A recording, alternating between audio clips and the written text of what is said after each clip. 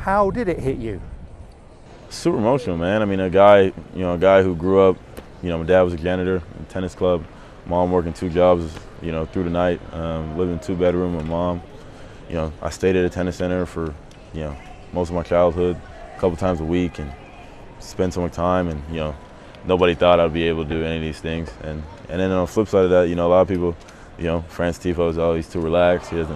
He jokes around too much. He's not serious. Everybody, had this, painted this picture about me, and it's kind of like, what are y'all gonna say now?